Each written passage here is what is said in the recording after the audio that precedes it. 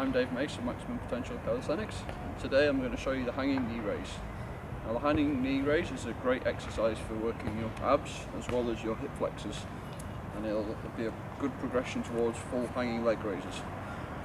So you want to start off holding the bar shoulder width apart, then you'll slowly and under control raise your knees and back down again.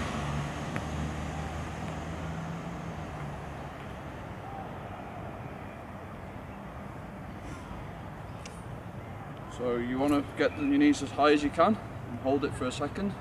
This will really work your abs well. So keep practicing that, and then eventually be able to progress towards hanging straight leg raises.